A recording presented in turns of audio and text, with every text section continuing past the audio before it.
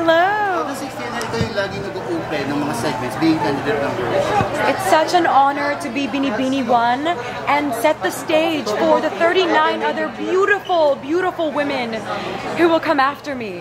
So I know it comes with quite a bit of pressure, but I tend to sort of lean into the pressure and instead treat it as a tremendous honor. Because once a Binibini, always a Binibini. Thank you. And especially now, 7 days from coronation, this is when I feel truly grateful for the position I've been placed in. Yeah, we're a week away from the coronation. What should we expect from you of the big night? The Binibinis and I have been working tirelessly with our teachers, our choreographers, our directors in order to give you a marvelous show. It's going to be unlike anything you've seen before. You are in for a treat, that's for sure.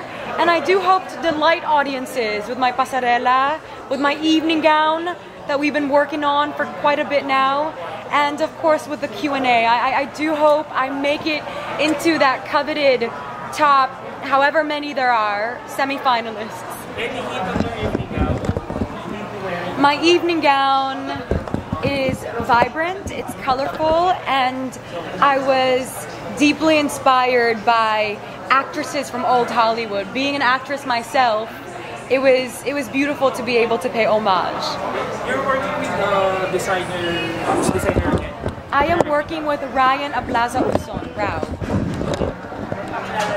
I would like to invite everybody to please tune in to our grand coronation night on July 31st at 10 p.m. streaming live on TV5, A2Z channel, YouTube, and of course, I Want TV.